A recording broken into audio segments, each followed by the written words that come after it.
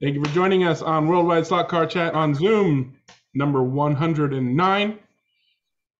Great gang of regulars go on here. Jeremy, John, Mike, John, J-Rod, Luff, Gary, Dennis, Garth, Neil, Don, Bill, and other people. And we're going to talk about slot cars. As always, all forms of slot cars are welcome. If you were thinking that last week's 143rd Spotlight was preferential, come on and give us an HO spotlight or a commercial spotlight or a drag racing spotlight or whatever. If you want to showcase your kind of slot car racing, whether it's a different facet of a scale we all here already use or a different scale or whatever, come on, come in. We won't bite. We'll have fun. That out of the way, we start with show and tell. Does anybody have any show and tell other than me? If so, raise your virtual hand and we'll be sure and get to you. And since I don't see, oh, there we go. Jeremy's got his virtual hand up. You want to get started, Jeremy? Oh, that was quick. I have two things. First is these wheels are Greg Galb specials. Let's see. There. Ooh, those are nice. I don't have any chrome paint. I was hoping they're the Ninco wheels that he made. I pulled them out of your file. I can't remember what file that was. Those prints are better than mine. No, yeah, I was going to say those prints look really, really good. Yeah, they're not too shabby. Nice. I don't have any acrylic chrome paint, so maybe next time I'll just spray them chrome. Yeah, if you've got chrome spray. Otherwise, Krylon have a very nice, they call it shiny aluminum, and that looks kind of close to chrome.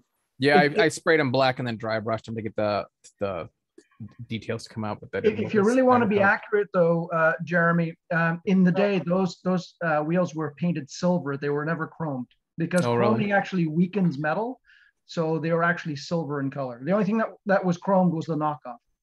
I see. And the second thing I wanted to share, can I share my screen here? Yep. Does this screen come up?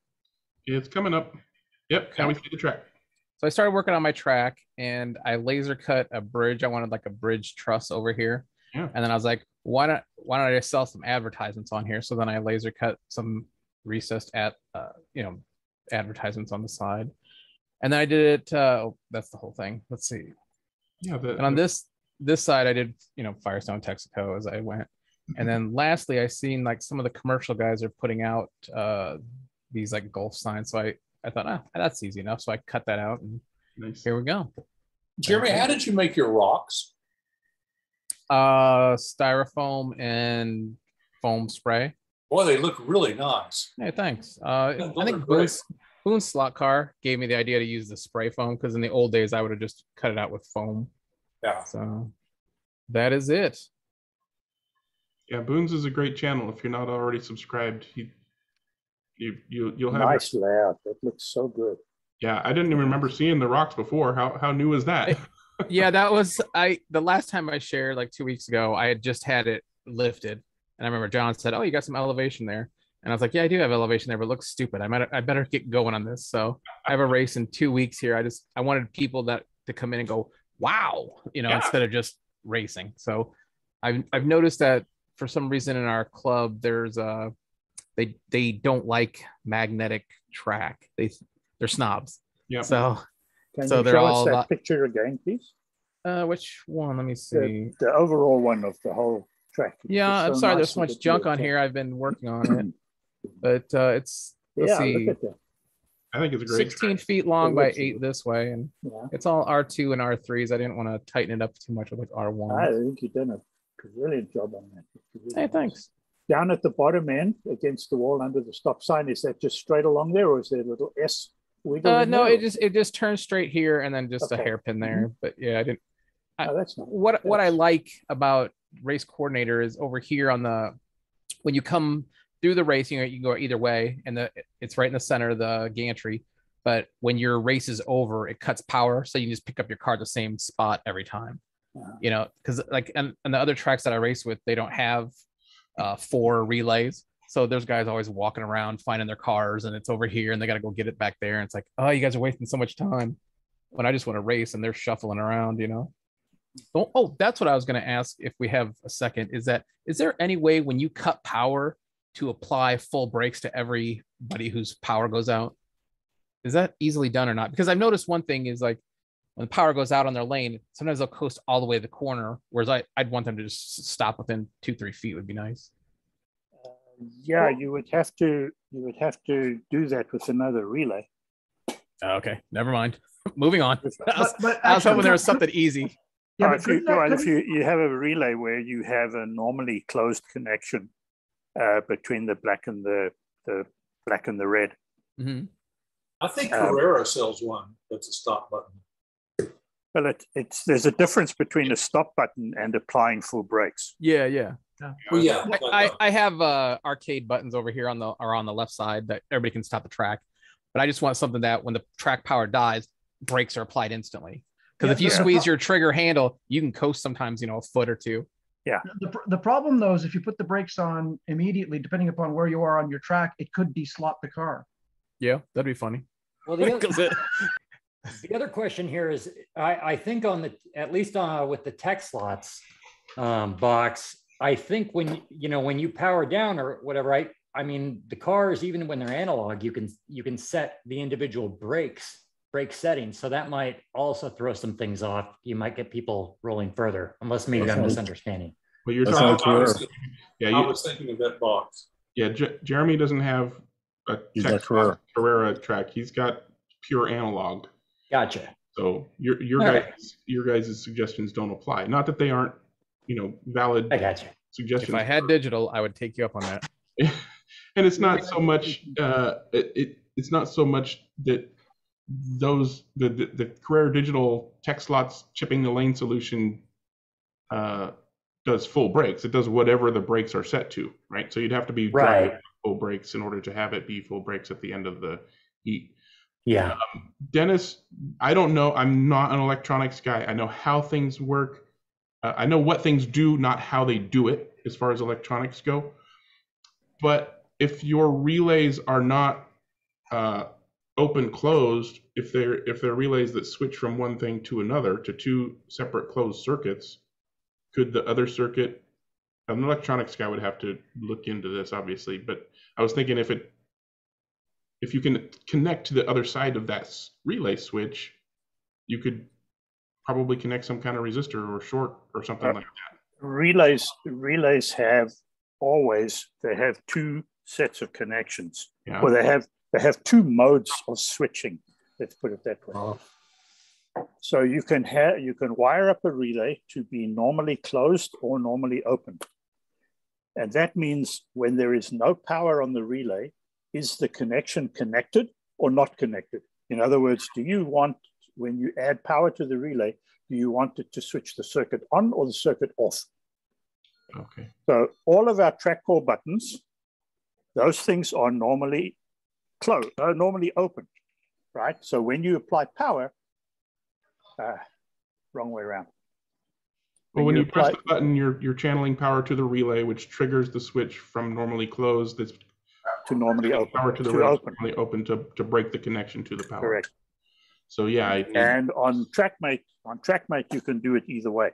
You can tell the system whether the relay is connected normally open or normally closed. Now, the brakes on an analog track, basically, when you let the controller off and the controller trigger hits the brake contact, what it's doing is it's connecting the red and the black wire.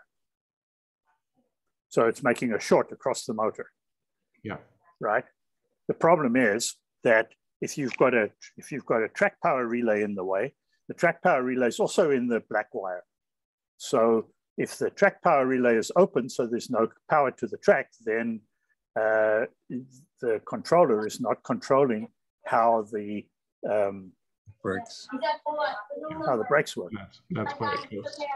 Yeah. All right. I was hoping there was something easy and simple, but if there's the way to do it would be to have either 1 or 4 relays that would connect the red wire and the black wire. Red and black, when power goes out, it would have to trigger. And when power goes out, because they are set up for normally closed, they would close, and that would provide you the short, and the cars would stop almost instantaneously.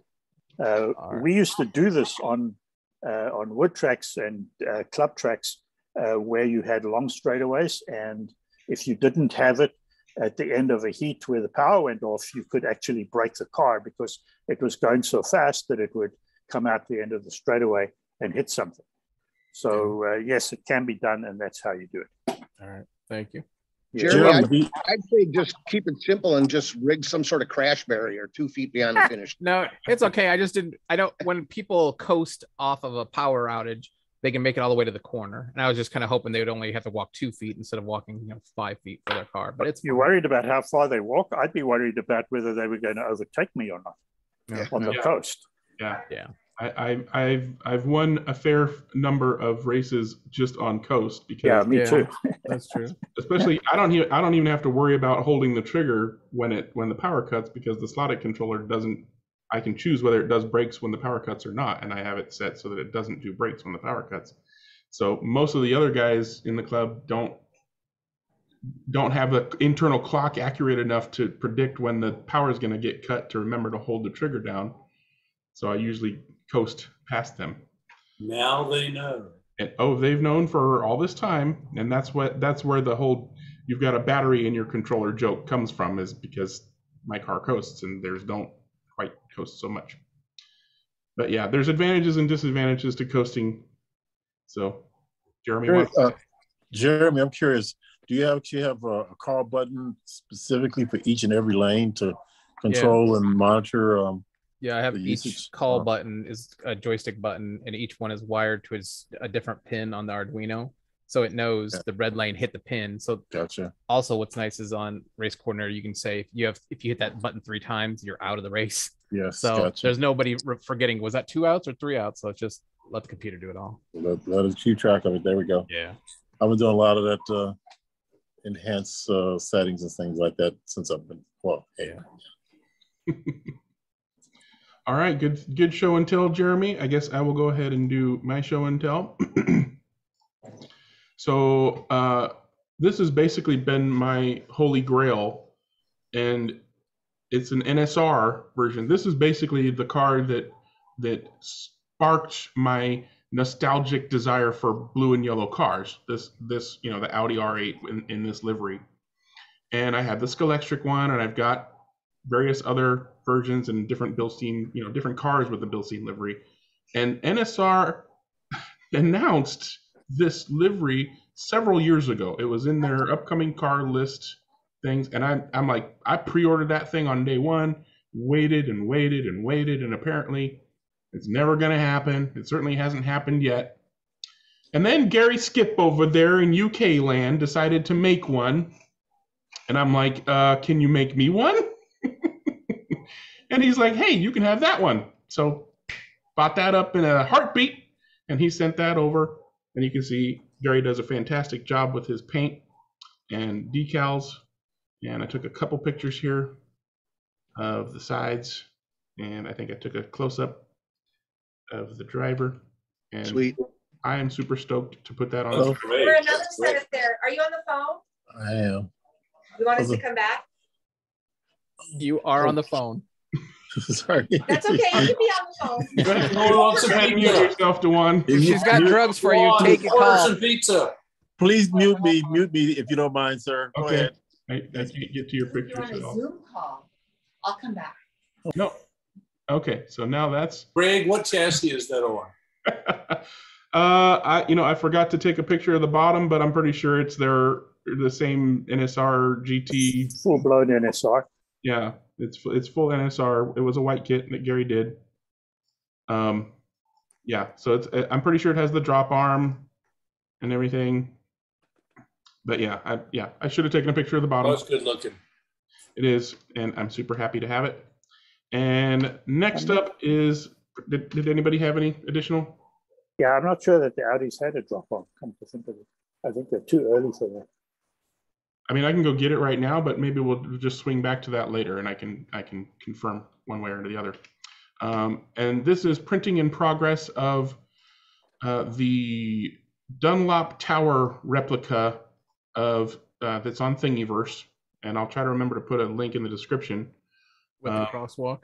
The whole big tower crosswalk thing. Yeah, that's a big one. This one's for a customer order, And this is the first time I've printed it, and this is only like a third or half of the pieces. Yep. This is all the pieces, and I had to stack them half on each other just to fit them all on the top of my deep freeze. But it looks fantastic, and I cannot wait until the customer gets it put together, just so I can share pictures of the completed unit. But of course, if you go to the Thingiverse, you can see, the original designer, printed one and assembled it and everything. Sorry to interrupt, Greg, but did you actually print those separate colors for the lettering and? Yeah, these are all one print. So so that's not painted, that's printed. Correct. And that's one of the things I like about this kind of 3D printer is that you can start with one color. So white is the base, and then it prints a few layers of white, and then the brown doesn't start until a few layers later. So when you switch to brown, the white is still behind the brown, right? So the window frames are still being seen. Then we've got the brown, and then the same thing, the yellow comes up a few layers after that. So you switch to yellow, and then after that, then to black. And I didn't even have to sit there doing it myself because I have a fancy machine to do it for you. But you can do that on any filament 3D printer.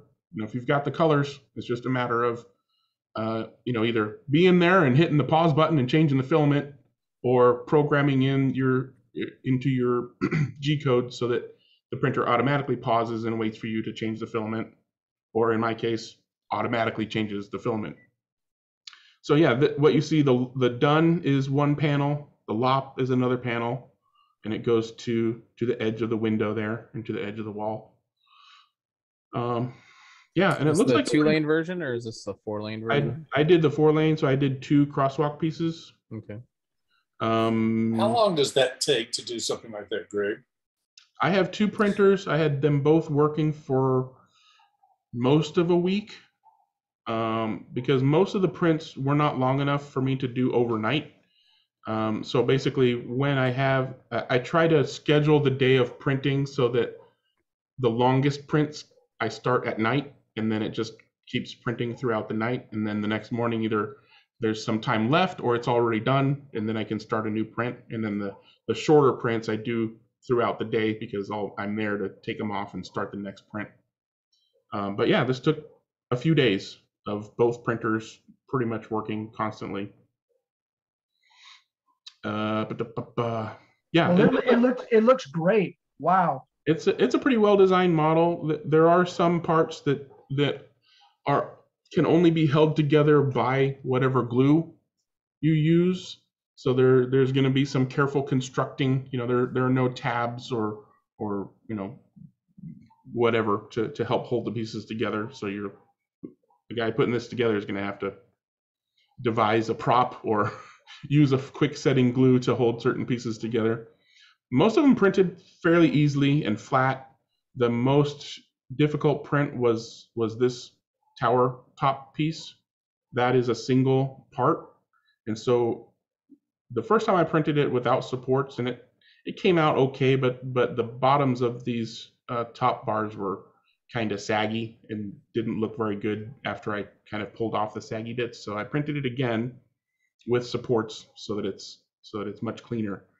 The problem is this also very fragile, and I shipped everything in one box, and I did my absolute best to pack everything with plenty of padding, but this piece came broken in many pieces. Well, I don't know about in the US, but as long as you didn't put fragile on the package, you'll be fine. Yeah, well, I didn't, and yeah, I would never bother doing that. But yeah, this piece came in too many pieces for him to glue back together, so I printed it again and sent it in a box that was considerably larger than the piece itself, with lots and lots and lots of padding and I haven't asked him if it got there. I think it was delivered within the last couple of days, so I'll have to check back. I'm sure if it was broken, he'd have told me right away, so I'm sure it came through fine. But yeah, this is I look forward to seeing that. And I was at Russ's last night for our club race, so I saw this up on his shelf in a position of prominence. So I thought Dennis would get a kick out of seeing this in its fancy display case. So I took a couple pictures of that. Oh, thank you. That's great. I love it. Yeah, Yeah, I did for those who don't know, Russell sent me that number 7 and number 8. He had the bodies painted by a much better painter than me, but I did all the mechanical restoration underneath. So those are 2 of the original Maseratis that were in the tin plate bodies that were in the very, very first scale electric slot car sets that came out in 58 or 59 or whenever it was. So that was a fun project to do those. Yeah, and I didn't want to ask him to open the case so I could get pictures of the chassis, but his garage is basically a mini slot car museum of sorts. He likes to collect things like this, but he basically has 1 or 2 pieces of something interesting throughout the years of slot car racing history. Like he's got some old, he's got like a TCR, an HO TCR set, you know, the lane changing HO set, and he's got like a model motoring set, and you know, he's basically got various pieces of slot car history more or less represented around his garage. Next time I'm there, I should take a bunch of pictures or ask him to come back on with a bunch of pictures and share his little historical slot car man cave / museum / racetrack facility. It's a lot of fun to be there. And I've got, go ahead. I have a photo of the underside of those. Okay, go ahead and show that. Just trying to, well, I'm just trying to get it up on my computer. There we go. Okay. I'm done with my show and tell anyway. We got some club corner to talk about. If anybody else has any show and tell, pop your hand up. Otherwise, we'll be moving on to another topic. Oh, well, don't forget about Brian. He's got his hand up. We're getting this picture, and then we'll get to Brian. All right. So, can you see that? Yep. All right. So these are the chassis. They were also tin plate printed. They have a bloody great lead weight up in the front here, which is riveted in, which was part of the. It wasn't an aftermarket thing. It was maybe an afterthought during the manufacture, but there's a big lead weight up the front there, and it didn't have a guide or brakes. It had this revolving gimbal style thing here, which you can twist around this way. If you can see my cursor, it could twist from left to right and then roll. Excuse me. And then roll, and then it would actually pick up the current on these pieces of this roller, and there were little feelers that touched onto the axle, and then it would carry that back to the motor, which was at the back. I don't know if I have photos of the motor. Let me see.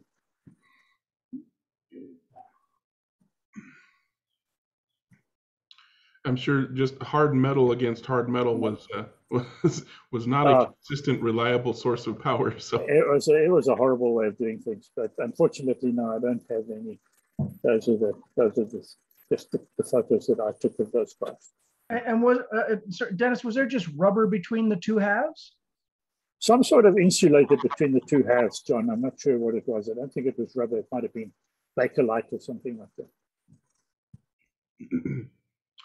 Cool. Hey, Greg, I want to take a step back to something you said. You were talking about the lane changing on the HOs. Yeah, I was watching the guy that did the documentary on the creation of the 24-hour Le Mans 1/32 scale. And they were talking about having warmed up to it on HO scale. Does HO have digital? Can you do the? Not per se. The closest thing would be the TCR, the Total Control Racing, where it's basically a C2 car. So the cars are each controlled by their controller, but you can't have more than 2 cars. Okay. So once, basically one car picks up on 2 of the 3 rails and the other car picks up on the other 2 of the 3 rails. And there's like a solenoid or something that makes the car kick over into the other set of rails that you push a button on your controller to make it kick one way or the other. Or it will just go to the outer rail in a turn that doesn't have the little wall. Like they make turns with, there's a wall between the 2 rails. So yeah, it was, I wouldn't quite put that in the digital category, but yeah, there is no digital in that scale. There's digital in 143rd, which you probably know of, Carrera D143. And there are people in the world with enough expertise to make extremely small, fully capable digital chips for slot cars that would fit into some HO cars, especially those like from the Scalextric micro cars and similar cars. But the the challenge is, okay, there's a chip. There's no HO scale lane changer tracks. Well, I was just wondering when I heard you say it, and then he said it on the documentary, the lane changing. I was going, wait a minute, they change lanes in HO? I never knew that. Yeah. Okay.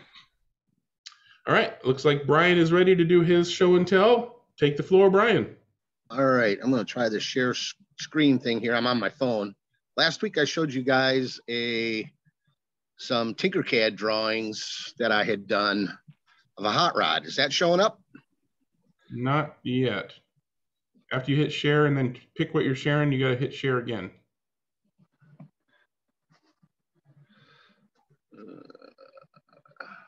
I've never done it from a phone, so anybody out there who's done it from a phone, feel free to chime in.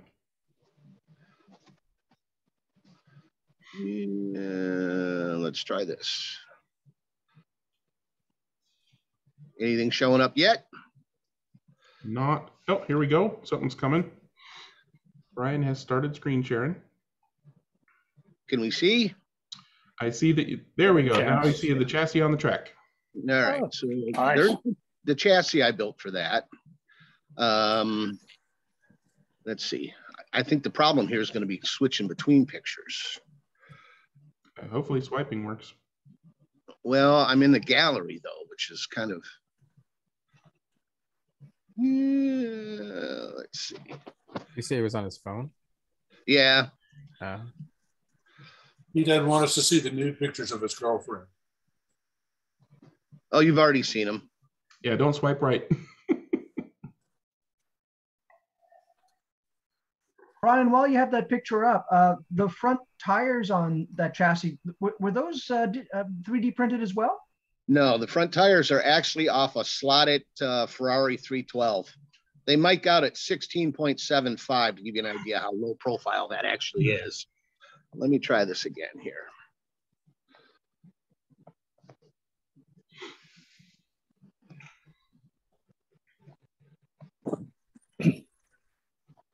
John, the tires have probably been painted with nail varnish. I was going to say, it looks like they're coated. Oh, okay. Sorry about that. This is not going how I'd hoped it would.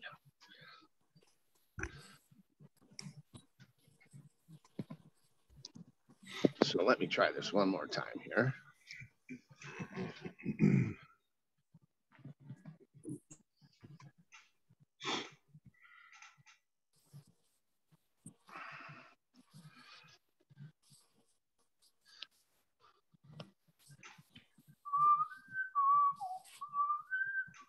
Yeah.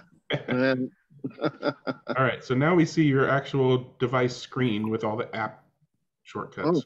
79 degrees in Belleville this afternoon.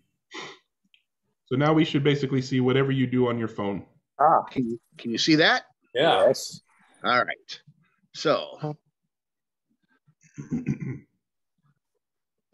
that was the bottom side of the chassis. I'm assuming you can see that. Yep. Okay. Just to give you an idea, I used a really thin magnet. And speaking of magnets, all you non-mag guys, if any of you got any bunch of the slotted size standard magnets you are tired of moving around your shop, I would gladly take them off your hands. Just let me know. Having a hard time finding the magnets and sizes I needed in bulk. So, all right. So. Oh, nice. All right. So this was the original, as you guys thought. That looks better than your drawing. It looks really good. Thank you. So this is how the car looks. It is from the front. Now I did make a subtle change here in the grill. On the other one, I had like 10 slats in the grill. But when I printed it, the lines are so fine that you really don't, from a foot away, you don't see it. So I went with larger openings. There's kind of the back end. Let's see. Now, this one's a little bit different.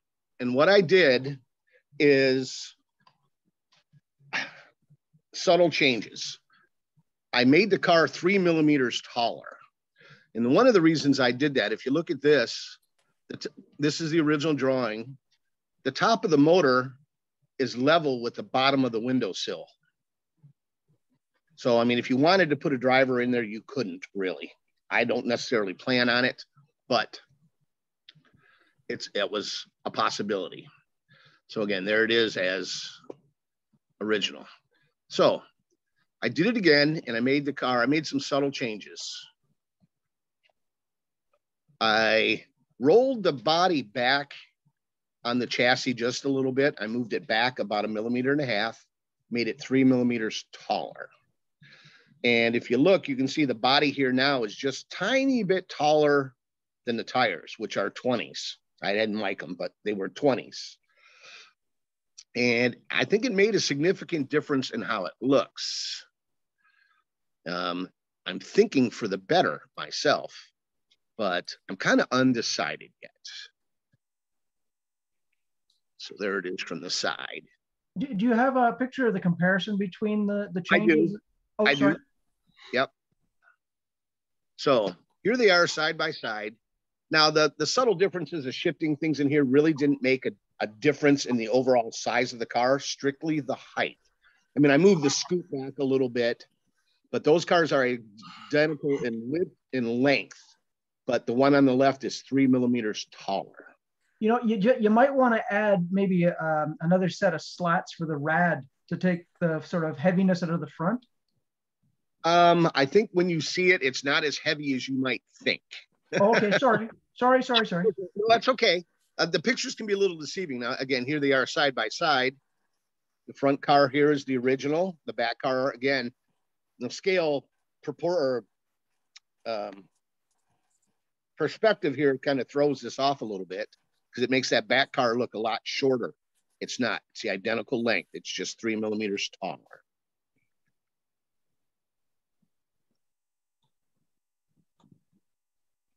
Again, yeah, the profile looks great.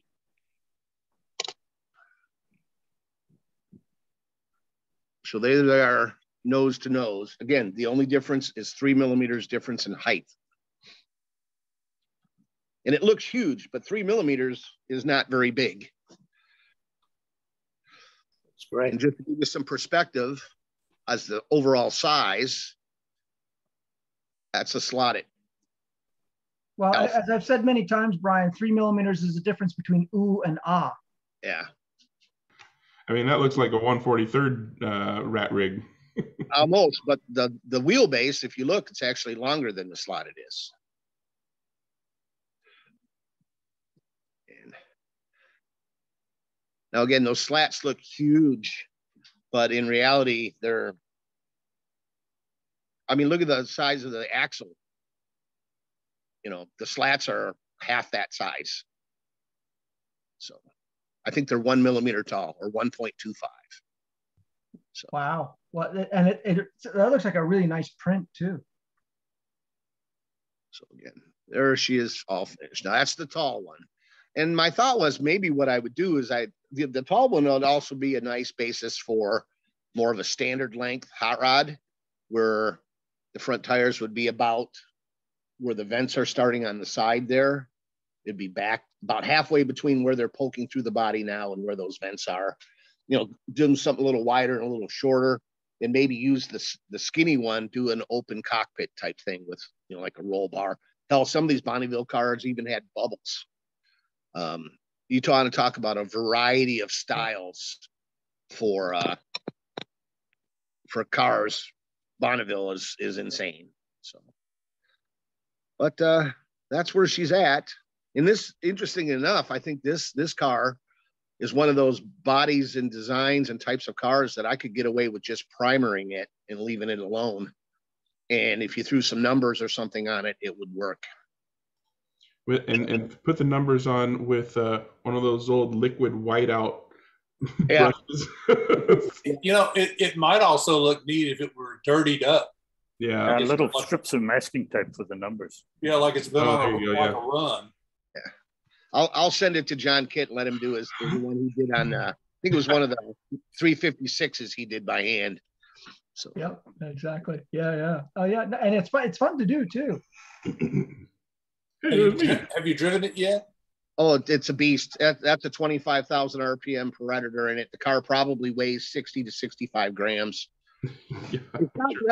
It's got a magnet in it, but it's got about half the magnet that, say, a standard Carrera does. So it's quick. It's quick. Was that like a more of a bar style magnet turned on its side, or was it? That's a 20 millimeter by, I think, 3 millimeter by 3 millimeter, and I'm not sure what that came out of.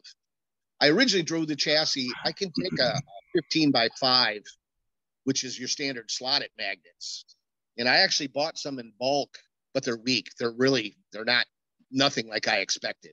Yeah. So I'm still shopping around. So like I said, if any of you guys got slotted magnets you don't want anymore, just wave your hand, and I don't know, maybe I'll swap you a bottom of the chassis for them or something. Well, the tough part, Brian, is getting them off a fridge. Yeah, well, they're handy for flattening chassis and various other things. But yeah, that's all I got. All right. Speaking of flattening chassis, have you guys seen the new NSR chassis flattener? Yeah, of course. Dennis made a fantastic video for Electric Dreams about it. No, Dennis. Hey, I Brian. haven't done that. Not yet, anyway. Oh, I must be mixing it up with the Huddy Buddy. I did the Huddy Buddy. Yeah, we haven't seen them in the flesh yet, but they obviously are on their way. They sound pretty neat that they actually heat up and I think that I'm sure that when we have a chance to have a close look at them, we'll see that there's a fair amount of fairly fancy temperature control involved there. Yeah, there's two modes. There's a manual mode where you are responsible for temperature management, and then there's an automatic mode. So it's obviously programmed to detect when the plate reaches an optimum temperature, and then hold it there, or hold it there for a certain amount of time, or just let it cool down slowly. You're trying to, you've got to try and allow the chassis to soak up some of that heat before things start melting. Yeah. Interestingly, I mean, NSR provide a variety of chassis stiffnesses, right? Mm-hmm. Are they, if you took a soft chassis and a hard chassis or whatever and put them side by side, would their measurements be different? Like, would there be thicker ribs in the stiffer one? So it's all in the plastic. All in the plastic. So that means that the different chassis will probably have different optimum temperatures. Maybe. They may not be far enough away from each other to make a big difference. That's true. They might be doing it at the lowest safe temperature for whatever the lowest temperature is of all the chassis, and the rest of them are flattened well enough by that same temperature. Something like that. But yeah, that's an interesting new piece of hardware hitting the market. And if anybody gets one, absolutely show and tell it. And we definitely want to hear about your experience with it. All right. I'll remember for next week. No, I won't have one by next week. I was going to say next week, really, already? But I got to wait for Marco to get back from the UK, I guess. You think you'll bring one back? If he doesn't, I will have something to say about it. Mr. Underwood, did you get to play with one? Well, I didn't play with it. I managed to pick it up and hold it. 50-50 comments on it. Most of us already got steel plates to do it with.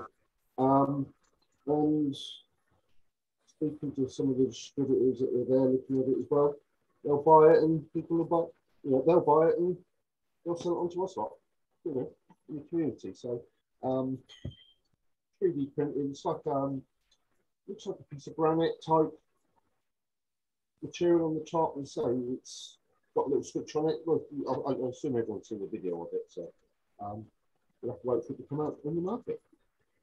I mean, we know Tony will buy one.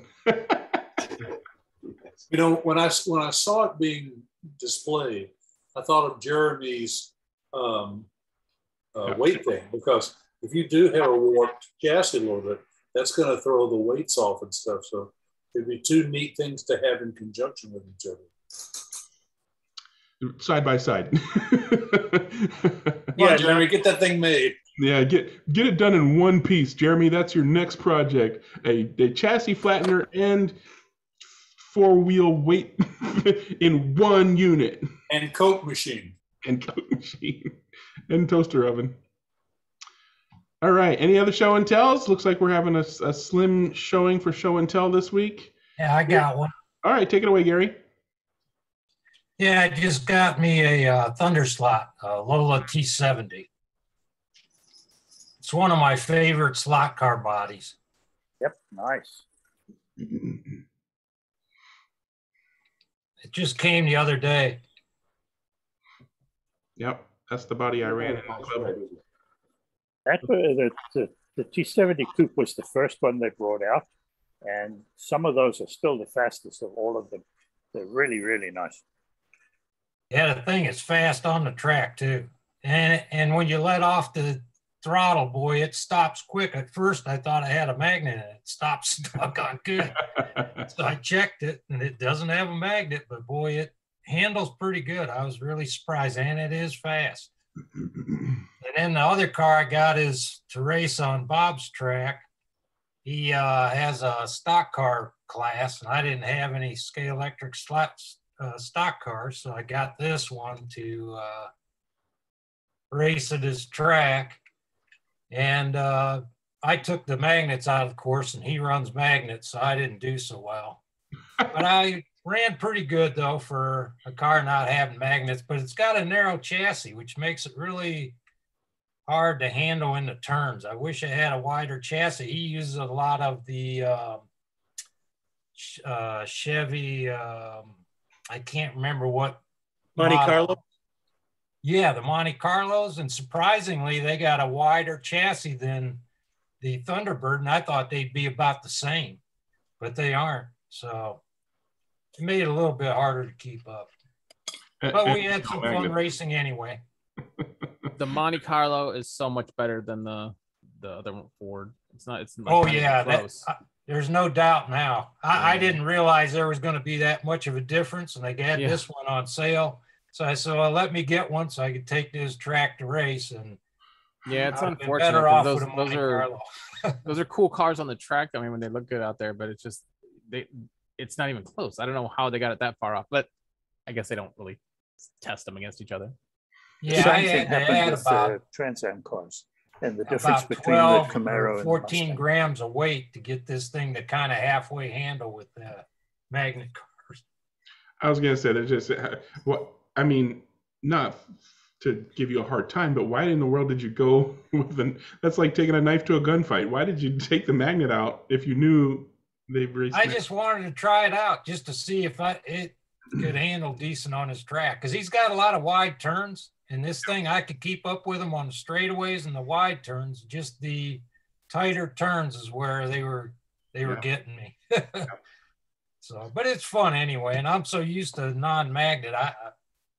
I like racing non-magnet. Now here's the question: was anybody there impressed by how well you were able to keep? I mean, obviously they still smoked you, but were they surprised by how well you were able to keep up without magnets?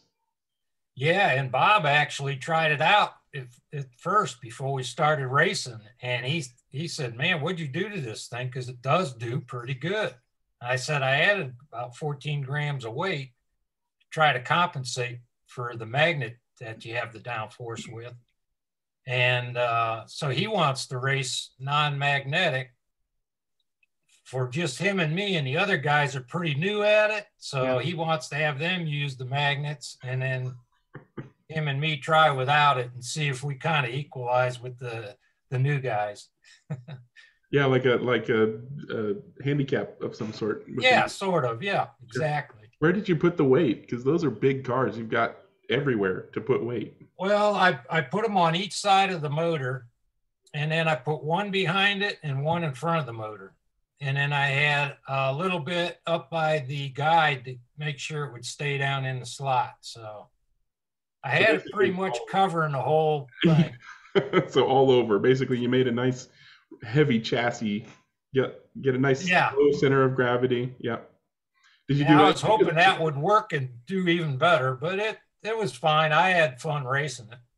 Did you guys use stock tires or was it a different tire? No, we all had the quick slicks and Silicones? yeah, silicone tires. So he runs silicone on his track, which I do too. So that worked out pretty good. Perfect. And the only other thing I changed was the guide, which he changes them too. I put a Nenko guide on it because I got a bunch of them when I used to have Nenkos. They're pretty long. I don't know if you could see it. And they're deeper than the Scale Electric. So it worked a lot better on his track. What kind of track does he have?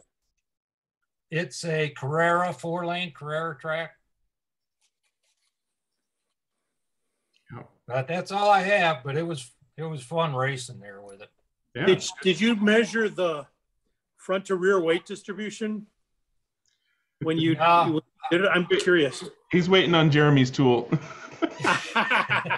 I'm sure there was more weight on the back end because if you kind of hold it in the middle, you can kind of feel the weight toward the back. And that's where I wanted to keep most of it, to keep it from sliding out so much. But I put a little bit in the front just to keep the guide in the slot. I've discovered by measuring it that 40 to 60 is about the best. If you can get 40% on the front. And if you want more traction, put it on the front first. Okay. Counterintuitive, but that's the way it works. I'll have to try that. Yeah. Yeah. All right. So I guess we're ready to move to Club Corner. Unless anybody else has any show and tell, you can wave your real hand. John? He was talking about stock cars. I forgot. I got this one this week. This is a white model that I turned into a Budweiser T-Bird. There you go. It's fast. It's a Carrera Digital. This is what I had been running. But I kept it magnetized, and I really like it. It did quite well on our Pocono track. So we'll see what happens. Anyway. So did they produce just a plain white car? Yeah, they have white Monte Carlos and white T-Birds and white Dodges. Yeah. Now, it's hard to find the Dodges. I've been looking. I found one in Germany that's coming to me, but they're just white, and you can do whatever you want to with them.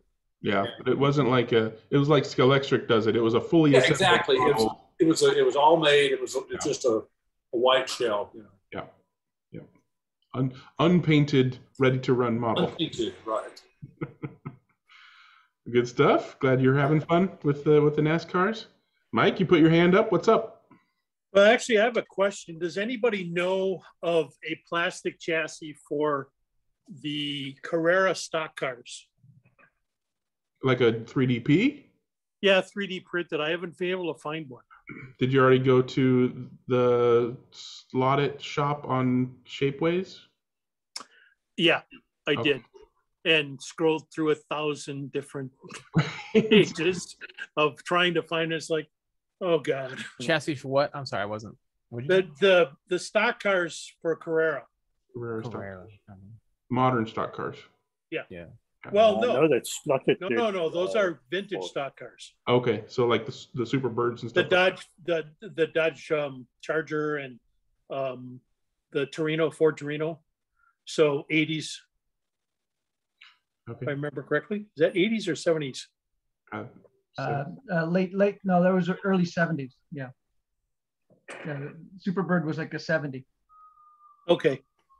I haven't seen any. I assume you checked Oliver and all the other. Yeah, the normal outlets don't have them. I just wondered. I don't really want to get the building stock car chassis, but I want to try to see if I can get non-mag stock cars. I've got the mag ones, and the mag ones are so much fun because they're all really close, and they fly, but they're tippy. So there's quite a bit of, we don't have so much magnet in them that it sucks it right down. But if you take the magnets out, they're like, whoa, it's impossible almost. So anyway, I just wondered if anybody knew of any. Well, to anybody out there, if you know of a 3D printed chassis, either printable file or printed that can be purchased from somebody. Hey, John or Greg. Put it in the comments, but yeah, I assume nobody else. Well, can you take a current car and take the chassis out of it and do, like, I don't know how your 3D printing works. Work is what makes it work. Yeah. So unless somebody has done the work, someone else will need to do the work. I am capable of doing that work, but I have very little incentive to do that work. It's a lot of work. So that's what I'm hoping, is that there is already somebody who has done that work out there, that and so anybody in internet land who's watching this on YouTube can drop a comment saying, hey, there's such and such who either make the model that you can download and print, or that sell it through their own shop or Shapeways or something like that. That would be fantastic. But yeah, like I said before, to 3D print, you can 3D print anything that has been designed in a 3D shape to be printed. Well, the next thing that needs to come out is like a laser scanner for things, so that it could go over it and photograph it and then turn it into a file. Yeah, those things exist as well.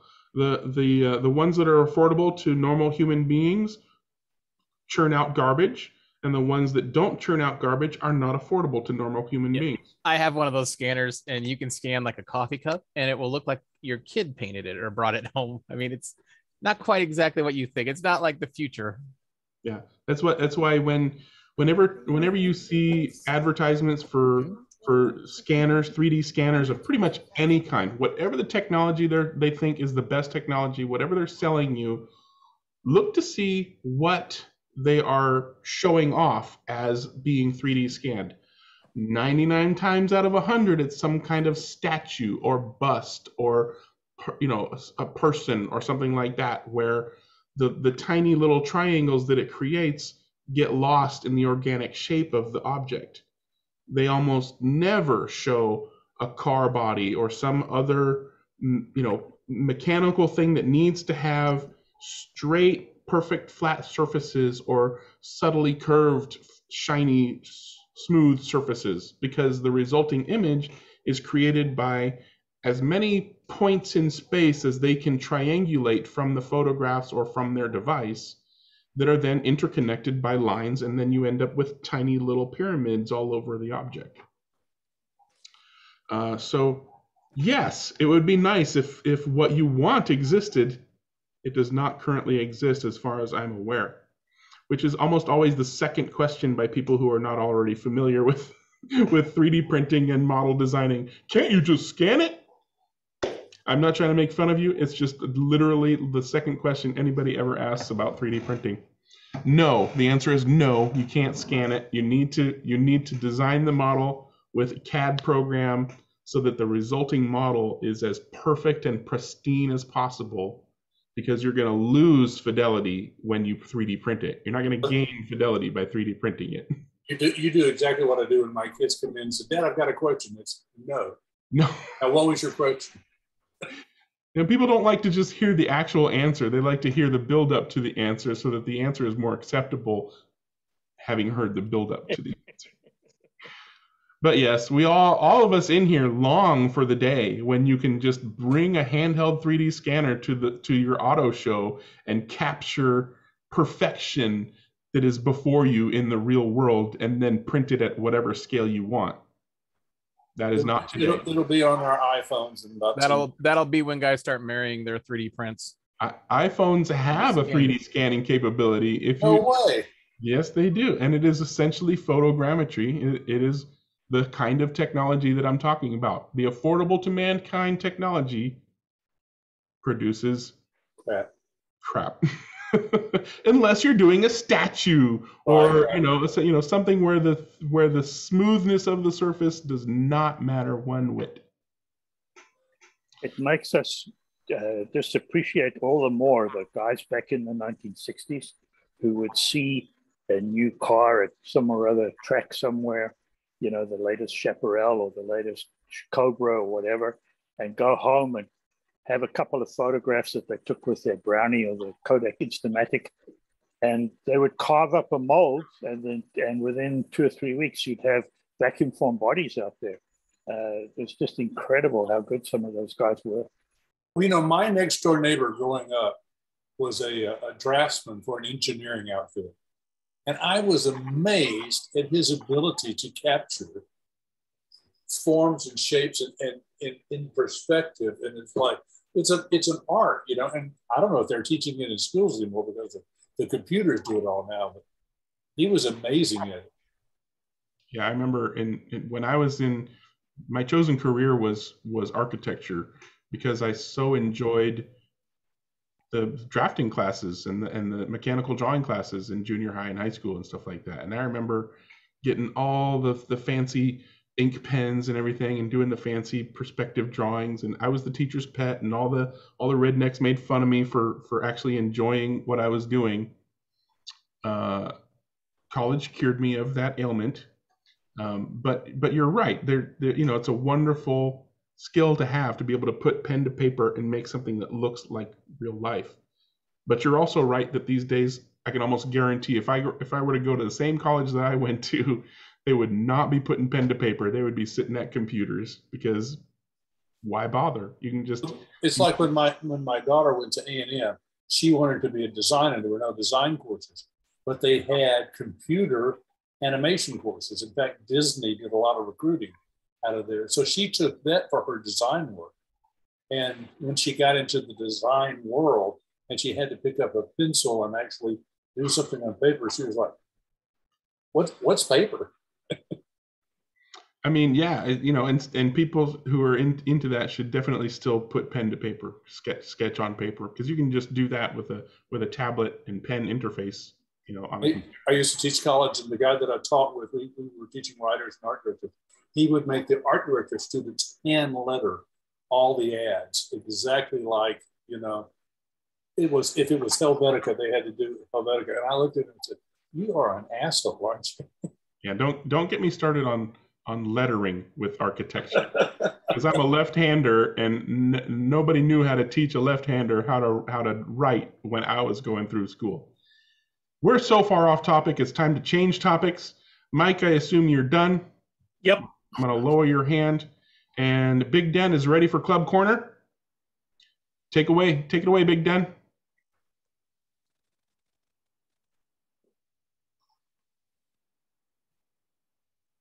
Right. Good morning, good afternoon, good evening, depending on where you are in the world. After 2 months, we finally got back to racing down here in northern Tasmania. So I'll start off with a share screen. Click on that. Oh, look at that. Okay, so very pleasing to see we had 10 people last Saturday, including a couple of new people. One was a chap I'd known probably for about 30 years, started off in the 90s, and he's, you know, a kid then and about 40 something now, so it shows how long we've been around. The standard wasn't always the best to start off with, because we'd had a 2-week break. So next one. So I'll just move to the next picture. Where are we? There we go. And we started off with V8 muscle cars. Oh yeah, look at those blue and yellow cars. Yeah, yeah. We're introducing a new rule. You know, we're going to be modifying our Mike. Yeah. I did Dennis Sampson. I did the unthinkable and raced the Mercury Cougar there. Mind you, I changed the scale electric guide to a bigger, better guide, and I took out the very heavy interior and just put a lightweight tray interior in. So it didn't go too bad. It's just me didn't get enough laps. So just another look. The black one. The black one, yeah. Okay. I was going to say, what are the rules? Because I have that Javelin, the blue and yellow 63, and it runs like garbage. Were you guys allowed to put a bunch of weight in? Obviously, you could change the interiors. What else could you do? Yeah. Well, there's sort of a mixed bag, Greg. the car at the front, which was the most successful one, obviously. It's actually got a, it's our expat Canadian who lives about 50 miles away from where we are. He builds these chassis, and that's pretty much a brass chassis with just a Scalextric body on it. It's some of the others towards the back of the field are the same story. So I guess if someone can have a full brass chassis, someone with a plastic chassis should be able to make a couple of modifications that bring it up to speed, so to speak. So there's no hard and fast rules written down. We just sort of we just sort of wing it a bit. If someone gets too outrageous, we'd probably jump up and down a bit. But was there a tire or motor limitation of any kind, or just whatever you want? I think most people are just using like the standard Scalextric 18K motor or something, something equivalent. And that's probably that angle's a better picture. Yeah, I would imagine that Javelin took a bit of weight to be third. Yeah, I'm just not quite sure who ran third. Oh, Cameron. Yeah. He would probably put a little bit of weight in, but he drives pretty well. Him and the other guy, the new guy that came in, are buddies. So he sort of still wants to be a dyed-in-the-wool 24th scale racer, but we're talking him round to 32nd because it's a bit different to the 32nd scale he knew back in the 90s. So, and he enjoyed himself, and he drove pretty well for someone that hadn't picked up a controller for probably 15 years or so. And it's almost like, when I'm always impressed with how similar we have thoughts, among the group. But we were talking NASCARs early. Jeremy brought the NASCARs on. I thought, well, he's stolen my thunder a bit because, or should I say, stolen my days of thunder. And because we had the NASCAR class racing, and you can see that the two Scalextric ones are foremost there. I love those two cars. That whole series was great. Yeah. I love how you've got 80s and you've got a pretty big mix, pretty wide range of years represented here. Yeah, there's some at the back. You can see the SCX ones. What they were called Cars of Tomorrow. Yep. SCX. Yeah, and then further back, the white and red one is one of the earlier model SCXs. That has a bit, like Wayne often tries to get the SCX guide system working properly. Well, it just doesn't. So I loaned that car to someone, and it just ran out of the slots on the tight corners. So in the last couple of nights, I've been attacked the chassis and put a CG guide adapter in it. So it's going to be a different beast next time it hits the track. And there again. And then the results. So it was Cameron who won there. And saving the best for last. Revo slot. Yeah, they're all Revo slot cars except for the one at the back, the red and white one at the back right, which is a brass chassis built by Barry from our ex-Canadian friend. And another look at them. And of course, the best was saved for last, and there I am. I finally got somewhere. Mind you, there was only a matter of 3 or 4 feet in it, So what? Win's a win. Yeah. So, which I took great delight in when we were asking, who's in front on the track. The Cheshire Cat smile came across my face and said, well, I'm down there and you're back there. So, and now the Hobart guys have started off their NSRF1 series. So I didn't race. I won't be going down there till next week. So I thought I'd just show you their NSRs that they turned out. They would have had 12 or 13 racing by the look of it.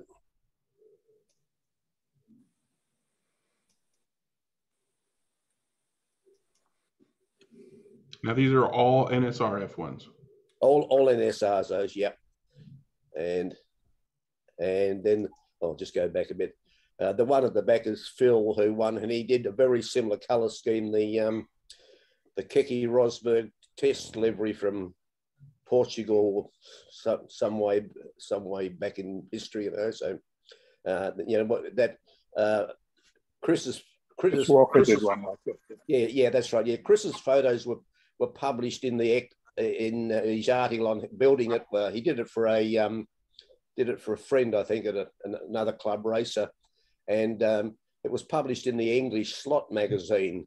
And the editor said, "Oh, the trick of the light, it makes it look yellow, but of course the test livery was yellow rather than the McLaren ready orange." So then we're just going to, they're just about to finish their sideways class. So just a few of the podium shots there about who's won and why. Interesting to see the Ferraris on the podium, because usually on most of our tracks, they're not the quickest of those 5 cars. Yeah, the chap that runs this, Bruce, he's a regular driver in those Tasman Cup proxies, and he's a little younger than me, and his son's probably early to mid 30s, and they both renowned as good drivers. They can drive anything.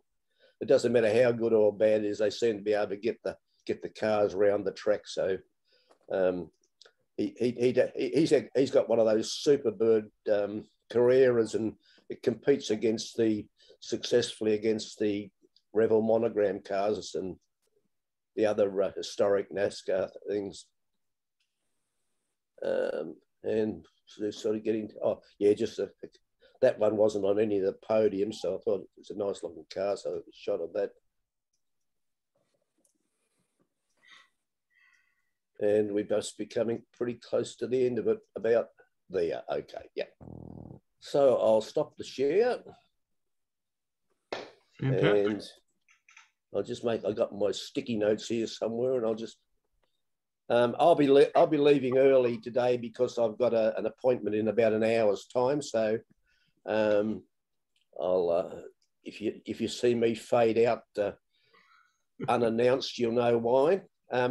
Mike, your query about the chassis, the 3D printed chassis for the Carreras, I'm not sure whether JS Bodies in England do one or not.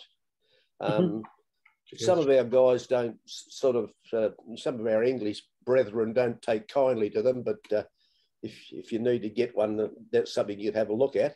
I noticed Brian had the Predator motor in his little hot rod there. I've got some of them. Haven't run the cars yet, so I'm hoping to do that next week when I go to Hobart. Greg was inside my head. I just typed Tony Petrucci on my sticky note here when the little NSR chassis straightener came up, and about 3 seconds later, Greg said, "I bet you Tony will have one." And and then, Dennis's earlier profanities when he was talking about lead weight, I just wonder whether he should rename that little device he demoed as the Bloody Huddy Buddy, so oh God. Yeah. And my final thing will be, I've really got a corny one here. Remember last week when you had the Pioneer Dukes of Hazzard cars up, or whatever they were, and you said there was various forms of Daisy. I think there was 7. I think there was 7 different Daisies. Wow. And it goes back, and John Kidd will get this one straight away. I think it goes back to the days when Judd Strunk worked for Pioneer. Remember Judd Strunk? Okay, he had a song called "I'll Give You a Daisy a Day." Yeah, day. Yeah, 7 of them. Yeah. Okay, and a question before I go up. Garth, I just wonder whether you got any design, any idea of the price of those little hubs for the ranch design wheels, the little inserts that the guy makes. Oh, is Garth there, is he? He's right there. He's holding his hand up. I just ordered some. They're $2 a piece plus shipping. $2 a piece. Okay. Oh yeah. Okay. Yeah. Yeah. Right. Well, thanks for that, and I'll just fade into the background, and I'll catch up with you next week. All right. Before Big Den leaves, anybody got any questions or want to give him a hard time about his puns? Now is the time. I've got a little club corner. Jeremy, do you have club corner? Or are you getting something else? Go ahead. I have a club corner, but go ahead if you want. No, you go. Okay. Let me share the screen here. And we're sharing? Yep. Okay, so this Iowa Model Auto Racing Club, we had a race in Maquoketa, Iowa, which is 60 miles to the east of me. And that's about an hour away. So Jim's track here, it came around. Can you see my mouse cursor? I don't know if you can see the cursor. So it used to come around this way and then hook back up. So he added this extension here. So now you go under the track and then you come back over, and this is about a 10-degree incline or angle. So if you stop on this part of the track, sometimes you'll slide, your tail end will slide down. That's never a good thing. Yeah. Let me see. Is this picture still up?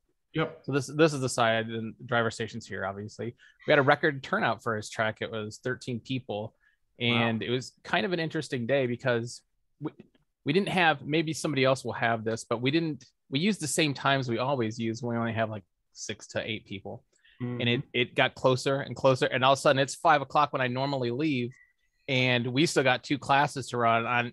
Now here's the bad part. I left in the morning from my house. And I thought, I'm going to be clever because gas prices are so crazy. I'm going to ride my little motorcycle. Does this picture show up? Yep.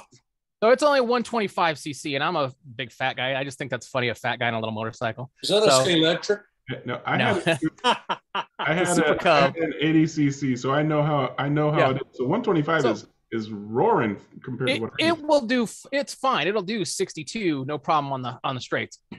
But as I was there during the day, a wind advisory kicked in, and the wind kept climbing, and all of a sudden it's 5 o'clock and we've got 50-mile-an-hour wind gusts, and I'm like, oh crap.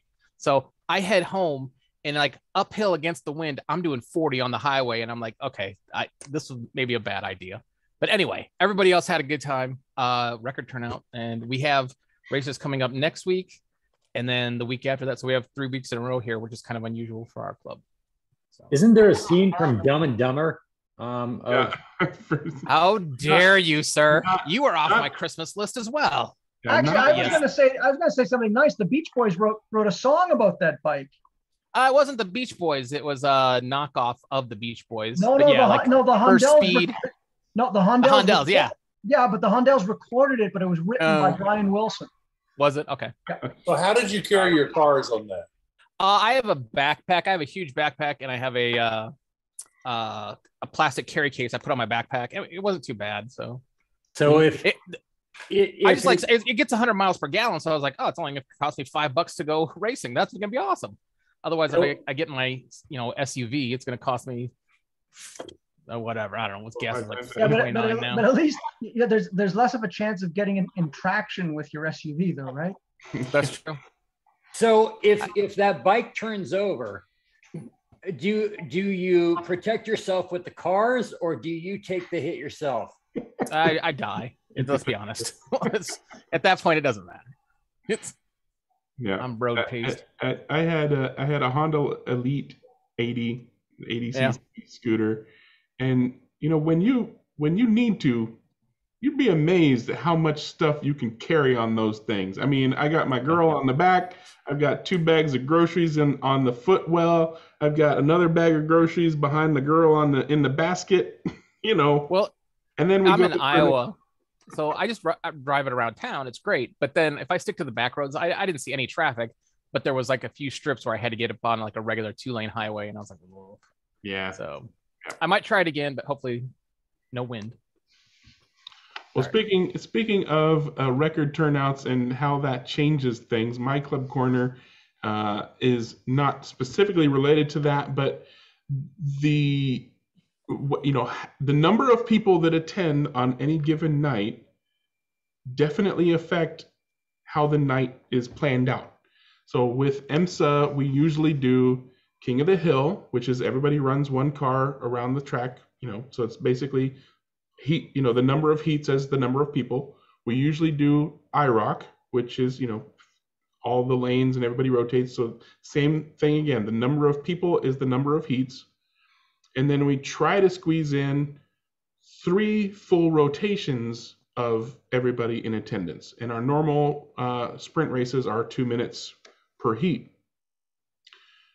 So when there's, 11 people, that's 11, 22 plus 33, that's 55 heats worth of racing. I'm not a night owl, so I usually get pretty, I go into Mr. Efficiency mode when there's that many people, and I'm like, who's up next? Get them in the deck, get them, make sure they know they're on deck, have them ready to hook up, get their car ready to put on the track. Who's next up for IROC? Better know you're on deck and get to the controllers right away. If it's the series race, but set those cars up and have them on the track, because we're getting this stuff done and I'm going home at the end of the night. I'm not staying here until 11 just because you guys want to lollygag between heats. Last night, go ahead. I was gonna say, yeah, I've noticed that too. Like the time spent between heats, shuffling around, getting cars, checking time. We tied on this lap 47 laps. How do we figure out the tiebreak? I'm like, just let the computer do it. So yeah, I agree with you 100%. Like we waste way too much time in between racing when I'd rather be racing. And doesn't Race Coordinator have a between heats timer option that you can use too? It does, but he uses TrackMate and he doesn't. He just uses it for timing. He doesn't go into the features, and I don't have time to figure it out. So yeah. TrackMate has the same. You can put it on automatic rotation. Yeah, and decide how long between heats. The race manager that we use does not have a between heat feature of any kind. So it's up to the people there to get make sure the ball keeps moving. And when there's too many people, I'm the one doing that. So, yeah, time tyrant. We were at Russ's last night. Memorial Day, we usually race on Mondays, so we raced on Tuesdays. So last night we're at Russ's, that big routed track with the huge bank thing. And as some of you know, Russ likes to run longer heats with the fuel. So you got to stop under the light bridge to refuel your car. Knowing that the priority for some people is to have 3 rotations of the series race, and they're prepared to give up King of the Hill and IROC in order to get 3 rotations of the series race. That meant giving up IROC and King of the Hill because we had 11 people. So that meant 33 heats, and Russ wanted to do longer heats. So that's 3-minute 40-second heats of 33 and trying to get these people to do it in a timely manner. So of course I was on the ball. And some of the other guys helped obviously as well. And it was like, if you're not racing, you better be at a corner to marshal the next heat or helping get the next heat of cars staged and ready to put on the track. If you are racing, go hook up. Don't screw around talking to people or checking the stats or getting your car or what. Go hook up. That's how I sounded last night. Anyways, so I love the fuel racing at Russ's track. It's the closest thing to digital I get with the analog group. And we were running the Revo slot GT2s. We had Porsches and Marcos and Vipers and stuff on the track. So the cars run fantastic. You get the tires trued up. That's pretty much all you need to do with those cars, and they just run great. And my car was running great. And one of the other guys' cars was running great. And we discovered that if you don't have any incidents whatsoever, not a bobble, I'm not talking about offs. If you have a bobble, you're not getting 28 laps. But if you run a perfect race, no bobbles, no offs, no nothing, and you're getting good times and you manage your fuel properly, you can get 28 laps in a heat. Me and this other guy had quite a few perfect heats. He had a number and I had a number.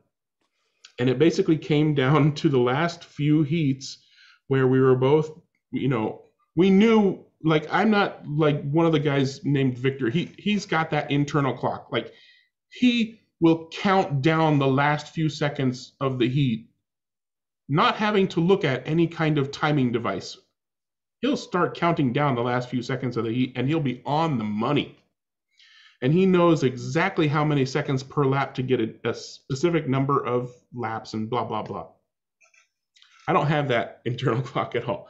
But at this point, even I knew that if I could get these last few heats out of the way with no incidents, and this kind of comes back to the advice I like to give to everybody when they're trying to do better. Like, you can get hot laps in, but for some reason, you just can't get through a whole race without crashing. Keep the tail over the rails. If you focus on your car, ignore the chatterboxes who might be right in your ear. Ignore and this is the hardest part, is fighting against the red mist of competition. Fight against that red mist of competition. Focus on keeping your tail over the rails, hitting your acceleration and braking points so that your car is not all over the place. It'll look like you're going slow, but you're going to find that you're passing people because they're wiggling and waggling all over the place.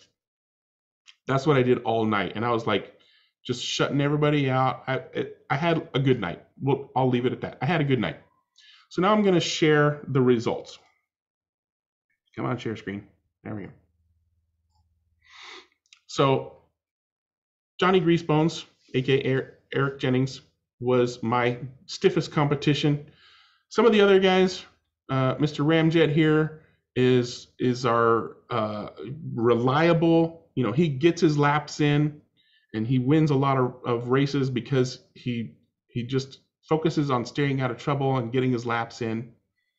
Pat's usually in there, in the podium, but his car was having problems, and then the rest. But me and Eric were neck and neck.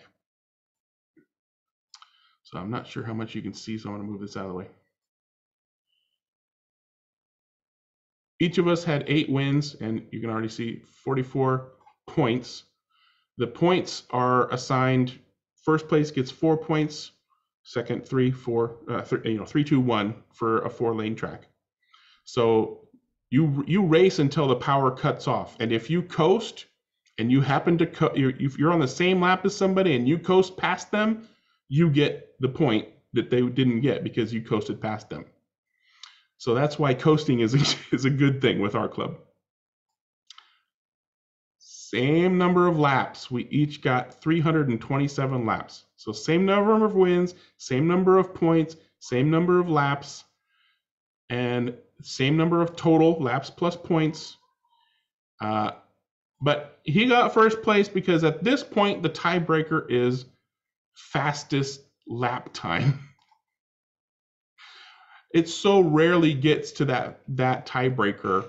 I think after fastest lap time, the next tiebreaker is alphabetical order. Like, he was like, what are we going to do a tiebreaker after fastest lap time? Alphabetical order? Okay, that's the tiebreaker. Can you do fastest average lap? Fastest mean time? Or probably. time. But yeah, the software author is no longer with us, so we don't have that option. But yeah, you guys, when you race, do you have the heats up on the screen, and then do you have the actual race so you can see, you're seven laps behind the leader? Do you have that up there, or do you just gotta do your best and see what happens? You just have to do your best, and so that's why Victor, the guy who's got the internal clock, often knows exactly how many laps he needs and exactly how many wins he needs, because he's just able to keep track of those numbers. His profession was heavily number oriented, and so he's got a head for numbers, and so he just knows. And in fact, I don't know if it's a written rule or an unwritten rule, but basically we have a rule of you're not allowed to go over to the race management and look at the results so far to see. The only thing you're allowed to know is what everybody else knows, and that's, you know, how many laps you just got on that last heat and how many, you know, who won that last heat. So if you're able to keep all those things in mind, then you can know, like Victor, you know, how important it is not to screw up this next heat. Yeah, that's tough racing. Greg, you had fuel. Do you get to see your fuel levels, or how is that? Or is it just guess? Yeah, you can see your fuel levels. So on the race manager, on the racing screen that is, you know, Russ's place is nice. He's got a big screen over on one side and another big screen on the other side. So if you're at one end of the track, you've got a nearby screen to look at, and they're nice and big. So, you know, old eyes, you don't even need your glasses to see what's going on. So you can see how many laps you're at. And the fuel is represented by a bar that, you know, starts out green and goes down and goes to yellow and then orange and red and stuff. So you know how much fuel you're using. And so early on, I developed a strategy of you know, as long as I didn't screw up the pit stop and overshoot the pit stop, pit at 8 laps, I'm basically running out of fuel at 8 laps and I get a full tank. I pit at 16 laps because I've ran out of fuel and I get a full tank. And then knowing that I don't want to have to stop for fuel prior to the end of the race, I stopped at 20 laps to top up the tank to then just focus on racing and finish the race. And so, like I said earlier, if you get a perfect heat with no bobbles, no offs, and you get your fuel right, you can get 28 laps in most of the lanes. His track has uneven lane lengths, so if you're on the long lane, it's a push to get 28 laps, but it happened for a couple of us. And on the short lane, obviously, it's a little bit easier, but you still have to hit all those marks, right? You can't. You get an off, or somebody else comes off in front of you, and you have to slow down because of that.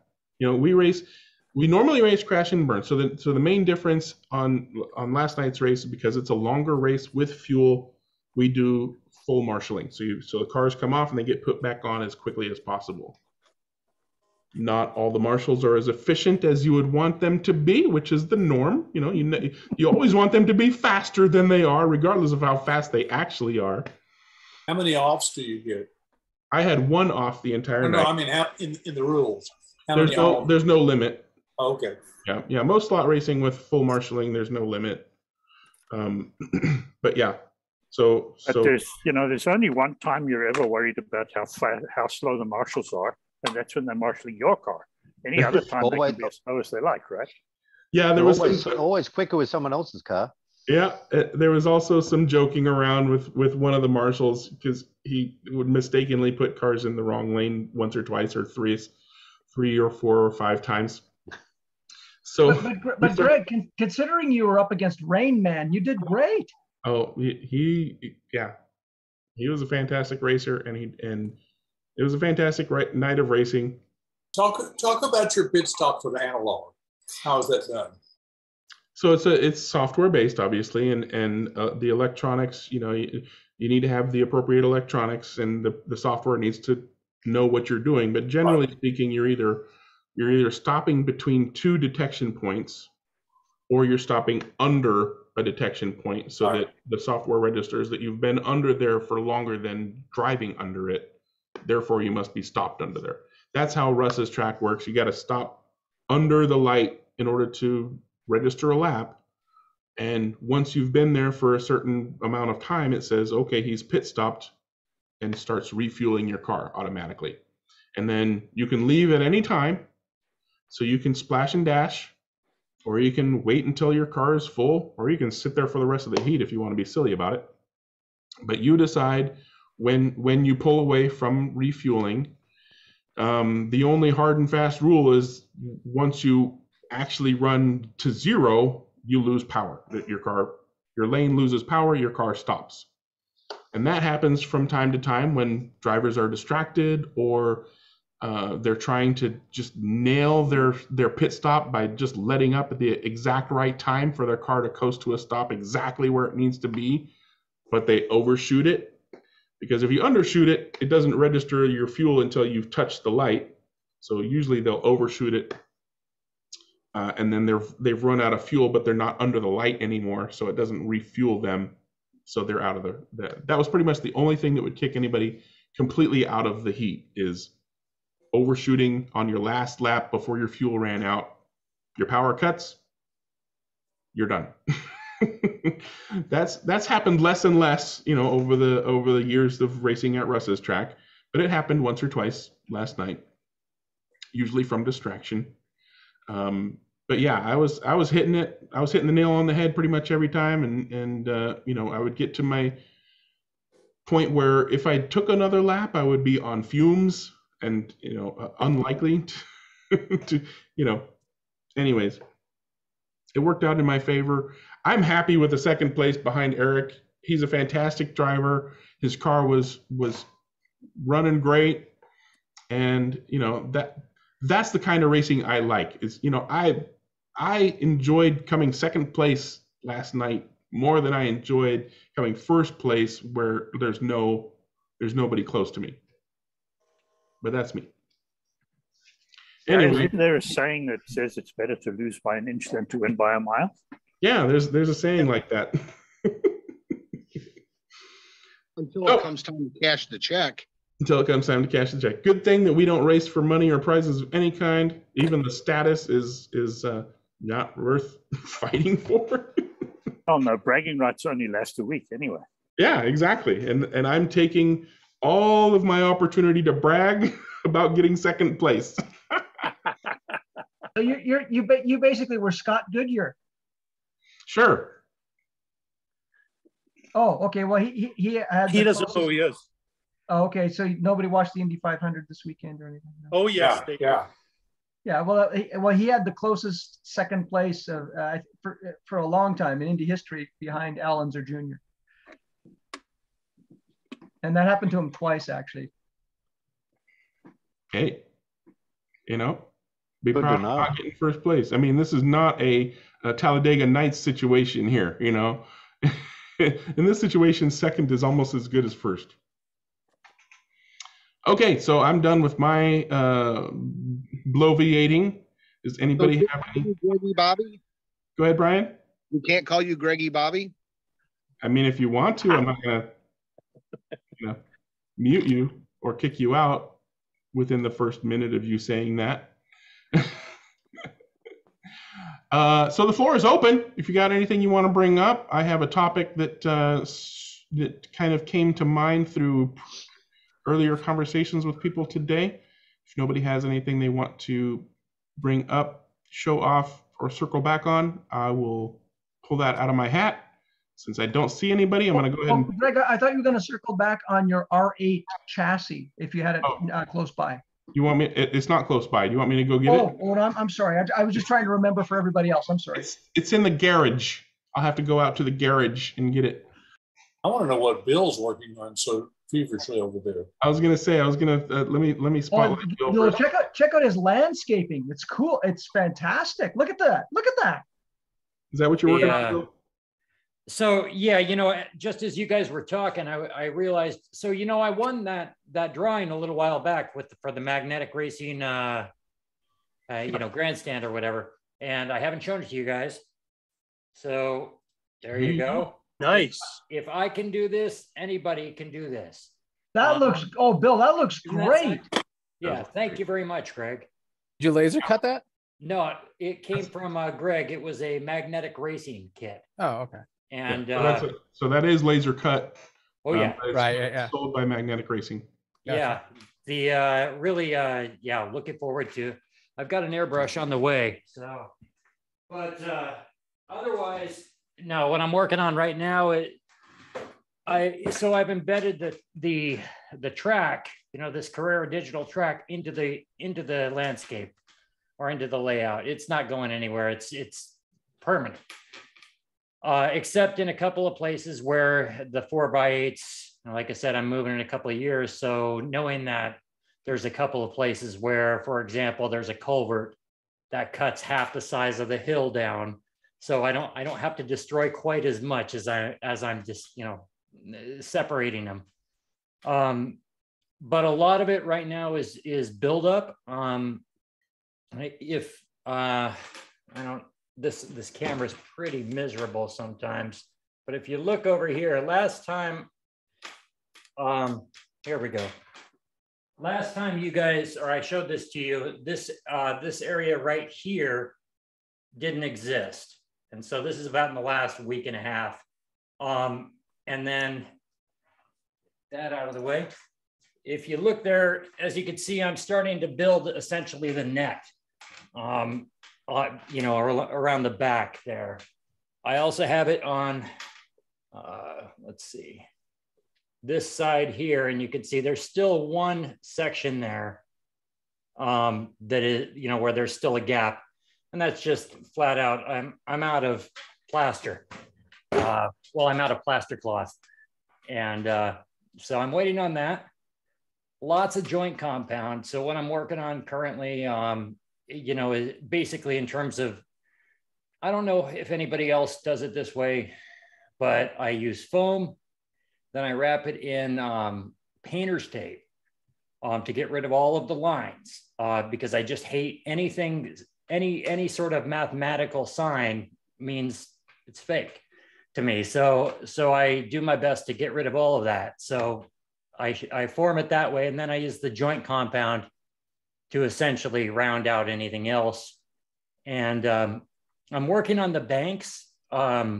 That's taking more work. There's a lot of buildup. So you apply one coat and then you skim it, and then you apply another coat and you skim it.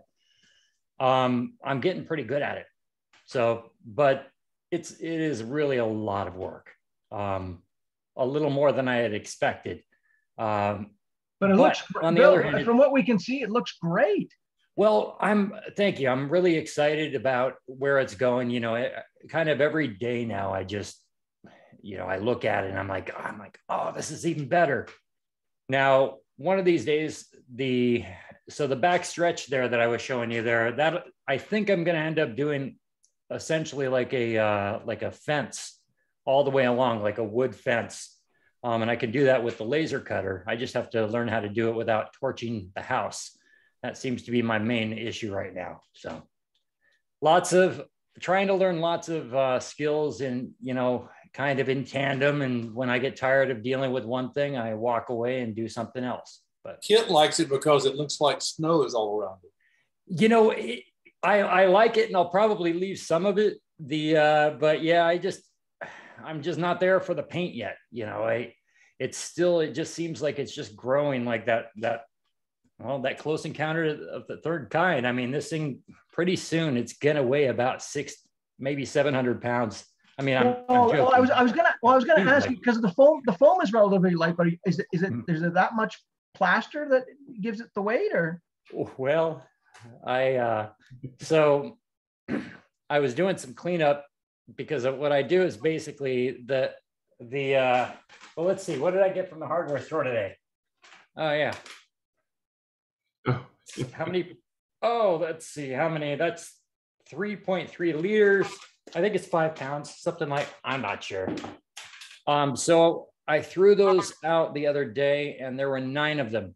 So I have a significant amount of joint compound on these, but I also have friends, and so they can help carry these and load them. And I have a box truck that I can load these into, or load the pieces into when we go. So you may not have them after your move. No, yeah, it's gonna. Yeah, they're not gonna be particularly pleased maybe for the first hour or so, but really, I mean, everybody that's raced it when the track's been available has enjoyed it. The real challenge is, most of the time it's like right now the rails are taped, because I'm not going to work on this stuff and just keep taping and untaping. It's a misery. That is the worst part of this entire hobby that I have found, is taping those stinking rails. I'm just done. So anyway, hey, Bill. Yeah. I used to build terrain out of plaster and dental plaster, but if you're looking for lightweight, did you try hydrocal? Yeah, I It's have made by that. USG. Okay, that's I like the have that. lightest weight one I thought. I do, and I plan on using that, but I'm using that, or I'm planning on doing that more when I get into the molding. So this is basically the base, and then essentially from there, then I'll build with the hydrocal or not hydrocal. That's something else. Dical, I think is what I've got. If you're not worried about the weight, no big I'm deal. sure I'm not the only one, but I'll chip in $5 for your truss. Oh, you know, I'm really at this point, I think we'll be okay on weight, but yeah, when it comes to the molds, that's one of those things. I'll get to it sooner than later, I guess, but I kind of feel like my hands are so full on everything else. But you know what? You said something that was really good though. When if you take something to a point where you're kind of bored with it, yeah, you've always got something else you can work. That's the beauty of our hobby. Yeah, and yet you can always go out and get more joint compound. You know, so that's in Genesis. It says that God ran out of plaster. That's why it took him 7 days. It was going to be 3 days, but they had to wait on a hardware store. Somehow, when Bill mentioned that he was going to burn his house down with a laser beam, with a laser cutter, I had this vision of 007 laying on the slab in Goldfinger. And, oh yeah, but it was Bill on the slab. You know, careful. See, John, you're a much nicer person than I was thinking of Austin Powers. I just want a slot car with frickin' lasers. You know, it would take no time at all, probably, for me to burn it down if I wasn't so paranoid about burning it down. I really, I mean, right when I think I've learned one lesson on the laser cutting particularly, you know, a lot of it has to do with heat dissipation is kind of what I'm learning at this point, but I still haven't learned that lesson well enough to stop burning things. And that's kind of the problem. So, but that's not slot cars. But it is, you know, the great part about all the slot cars and all the layout stuff is, you know, it all comes together. And for someone like me, that's kind of where the joy, you know, and the fun comes from, is being able to tie them all together. So. And then you get to use it and have fun. Soon. Once I built those nets, you know, for the corners. So that's kind of my main concern. You know, once you get a few nice cars, you suddenly are not as excited about, you know, pulling down the trigger the whole way. What are you going to use for your nets? What's that? What are you going to use for your nets? Oh, I'm just building up. I'm going to build up basically fencing. Going another call back to Boone's slot car garage. I think. Yep. Am I mixing these up? I forget. I got fast sports. Anyway, Boone's has a great one on fencing, and so I'm just going to basically span the back end, and then I mean, essentially, if a car hits it, it's not going to take out this fence in particular, but it will be enough to stop it from going over the side. It better, at least. We'll see. I'm with you, Bill. I like the you know, doing all the scenery stuff. Yeah, you know, it's fun. And I'm also like you. I get bored of doing one thing, and I hop and I do another thing, and so far nothing is finished yet. So right, but you always have something you can do. That's I mean, it's kind of what I tell my wife is it's like having a little tickle in your brain, and it's like when you find that part of the hobby that you really like, it's like you get that little tingle in there or whatever. Not literally, but you know. Well, you know what it is? You're following your muse. Yeah, that's what you're doing. Yeah. And so, you know, you just work your way, you know, it's like, okay, well, if I can get there with this, maybe I can get there with this. And you just kind of expand out from there. I just love, I haven't had a hobby like this before. And it's been a lot more fun. You know, I built an arcade cabinet and all of that. That was drudgery compared to this. This is a lot of fun. Yep. Well, my main question is, and I'm sure inquiring minds want to know, while you're slapping joint compound on that big old mountain, you ever just look at it and go, this means something? Often. Very often. Is that too obscure for the reference people out there? Anywho. Yeah, no, but yeah, it definitely, I mean, it's really, I think I've said before, but I really, you know, I'll come out in the middle of the night or whatever, you know, sometimes, and I'm just, I go and I look at it and, you know, it's cool. It's fun. And I'm sure, you know, it's kind of like how John probably looks at his molds. And you know, how basically anybody sets up their stuff. It's just that kind of feeling of satisfaction when you can, you know, do it the way you want to do it. So well, not only that, but you like there, and in your case, no one has what you've created. There's just one of one. Well, yeah, my daughter will one day regret that I've ever made this, probably, but it's all right. Yeah, exactly. My only I don't know what happened. Is my cat likes to lay right in the middle of my oval, and I'm like, I haven't figured out anything to ward the cat off. You know, well, that's the problem with cats. You know, when you have dogs have masters, cats have staff. Cats are good. Yeah, I would think a cat on a slot car track would be a lot of fun. I saw a cartoon just today, I think, on Boone. So I specifically, it was a cat. Just the guy, you know, trying to run the slot car track, and the cat just sitting there chasing it and going all over. Seems like a nice racing partner if you're willing to do all the cleaning. Exactly. Yep.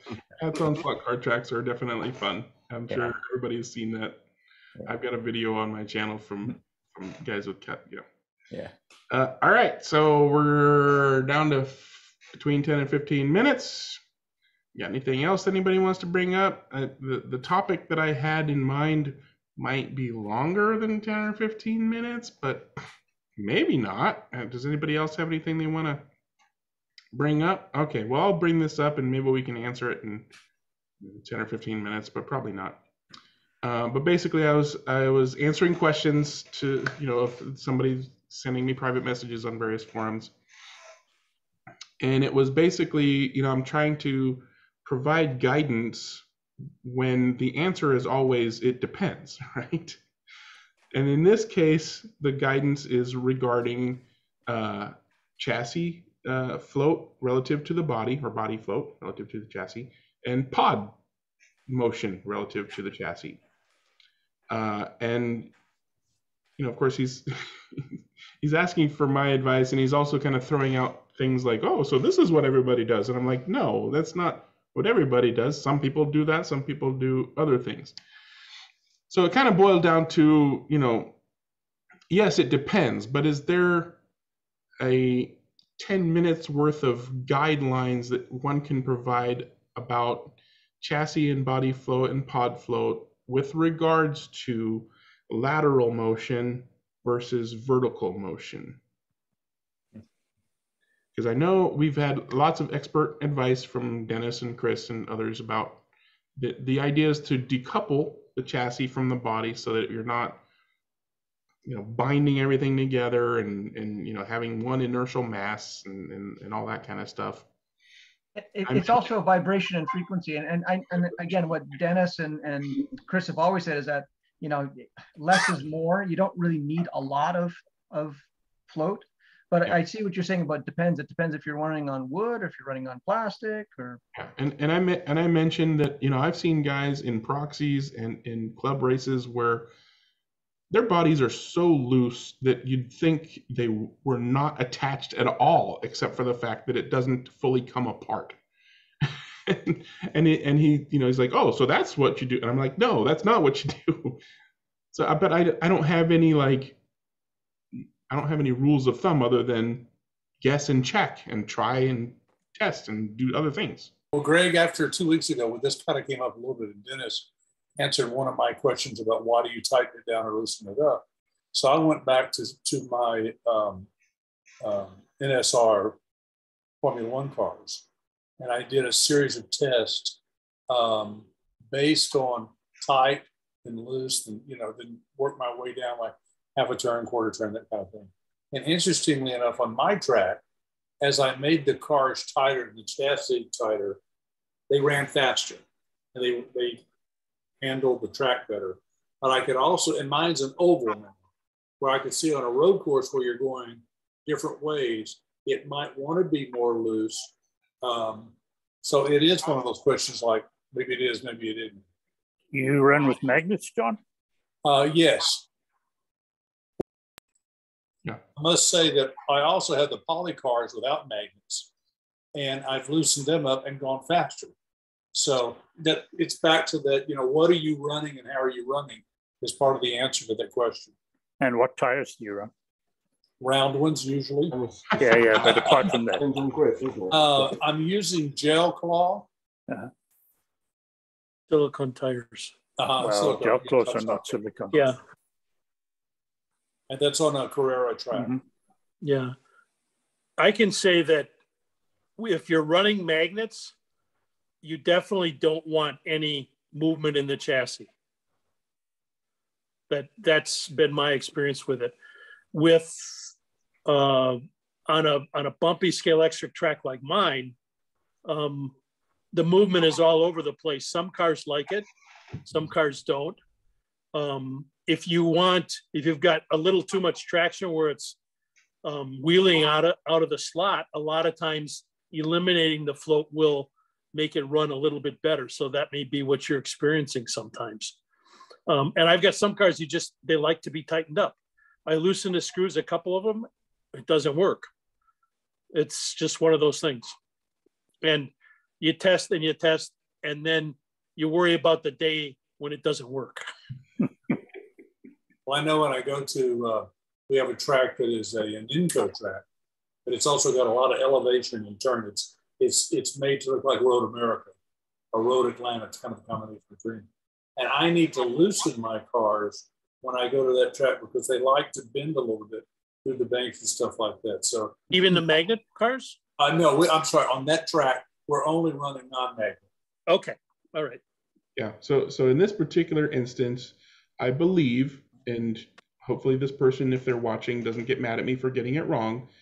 They're running on Carrera track, so hard plastic track, and with a variety of tires, though I believe primarily urethane tires, but probably stock and silicone as well.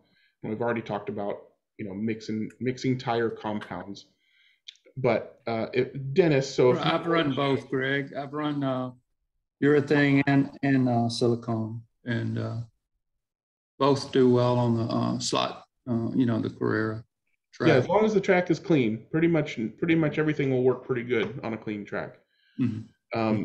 So leaving that discussion aside, I'm wondering if David or Dennis, whoever wants to chime in, if you knew you were going to a Carrera track, non-magnet, and you were taking any given potted car, slotted Spirit, MR slot car, whatever, what would be and let's just say urethane tires, just to nail that down. Would you go looser or tighter? I mean, and what would be your progress of testing and checking? Well, if I can take that,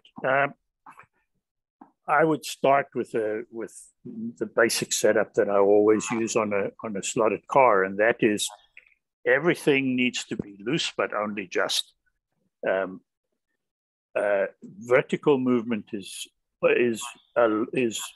not as important as a little bit of lateral movement. So you don't want a lot of movement around everywhere, but the body screws are more important very often than the pod screws. As long as everything is flat and straight, right, and that screwing the pod up tight is not pulling the chassis crazy, having the body loose gives you more benefit than having the pod loose. That said, I would have both of them loose, maybe on the regular screws, maybe half a turn on the screws. Personally, on the slotted cars where they have that Evo 6 set up with the 2 screws in front and 2 outriggers and 2 at the back, I will take the outriggers right out because I don't like those, because I like the pod to rock a little bit. But what I would do going to a track that I didn't know, the first thing I would take with me would be a screwdriver so that I can adjust it when I get there, right? So that I could play with it. And the second thing that I would take would be a whole bunch of different types of tape. And I would start with the basic car without any tape on it. And I would play with the screws a little bit, and then I would start taping with, medical tape or with insulation tape or with that fiber tape to see where I was, depending on how much traction there is on the track with the particular tires. If there's a lot of traction, go stiffer and stiffer on the tape. But in general, you don't want a lot of movement anywhere in any of those. I know Maurizio from Slotted likes to use the big head screws for the pod, because he only wants a little bit of vertical movement, not very much lateral movement, but that's his preference. I prefer not to have the vertical movement, but to have a little bit of lateral movement. The car feels better to me. But it's all empirical. There is no theory that can tell you which is best for what. Dennis, what are you taping when you talk about tape? I'm putting tape across the chassis between the pod and the chassis. If it's a podded car, like on that, I would run 2 pieces of insulation, a black plastic insulation tape, right along the car, between the motor pod and the chassis, either side of the slotted hole of the motor, right from the back as far as I could get it to the front. Yeah, that's a scale auto, right? Oh, the scale auto. Yeah, but it doesn't matter. Any of them. Hang on, let me go find a car, John, and I'll tell you. Hold on a moment.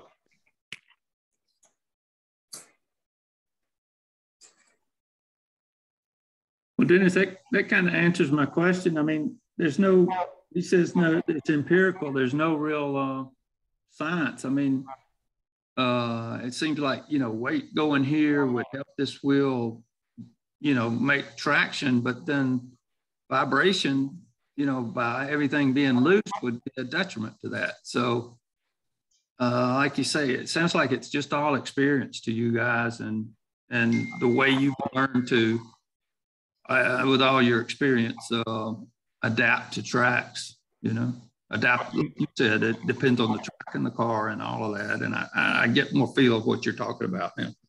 I think it's important to accept that because it depends, you can't just say, well, do this to all the cars for all the tracks.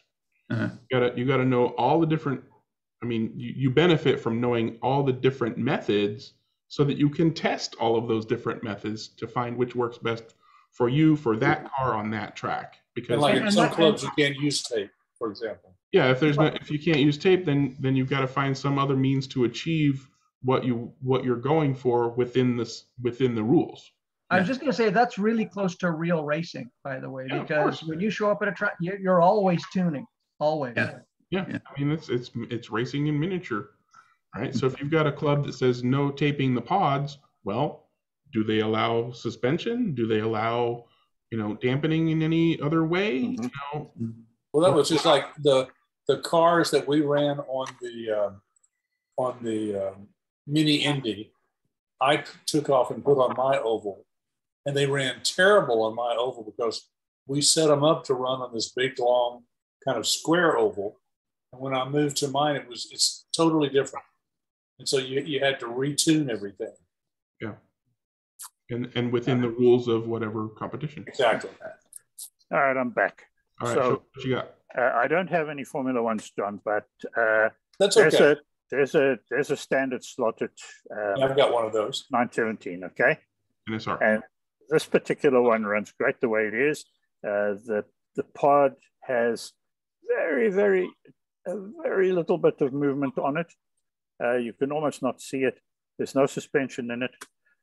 Sometimes I will do that. All right.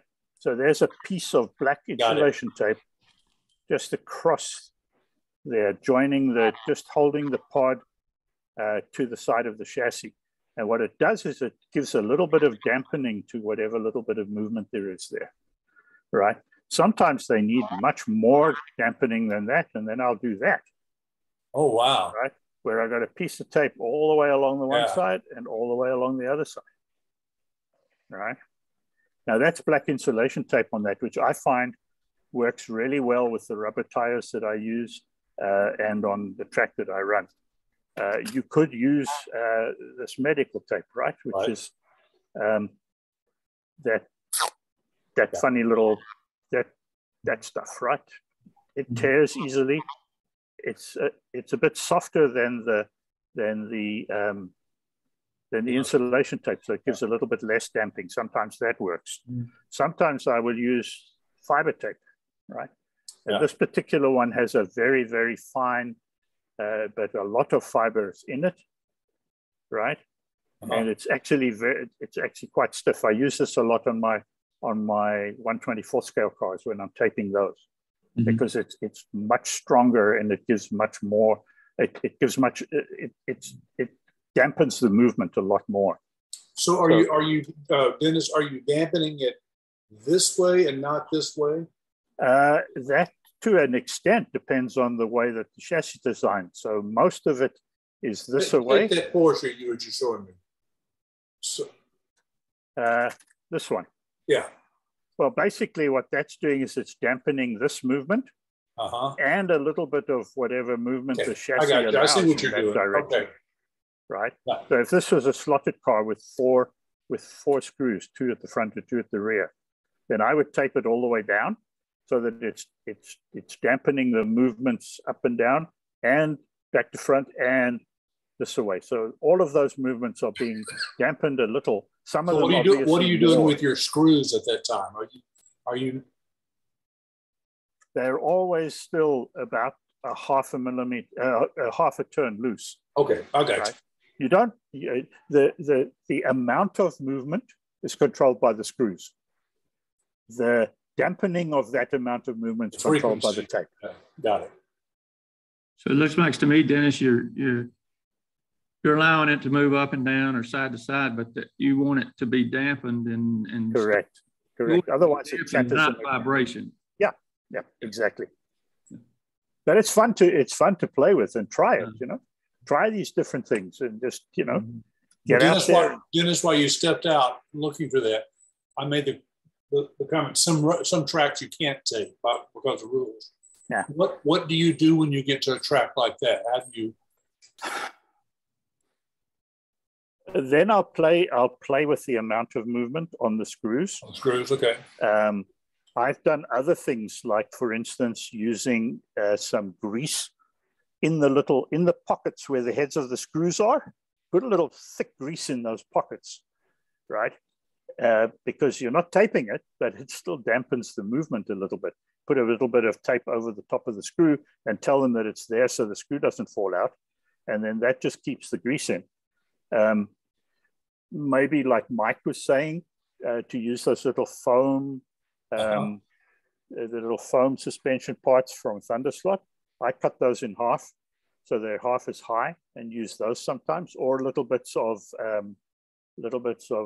silicone or urethane tape between the pod and the chassis, like Chris Walker does. That's the other way if they don't allow you to tape all of those. Suspension kits on plastic track are generally okay. On wood tracks, they don't really make much difference one way or the other because the wood tracks are smooth usually. And suspension kits will be another thing you want to make sure is allowed in the rules. So, in the rules, sure. We're past our 2 hours, so I'm going to stop the recording, but obviously you guys keep talking about car tuning and stuff, and hopefully whoever's watching got some useful information. And until then, we'll say goodbye.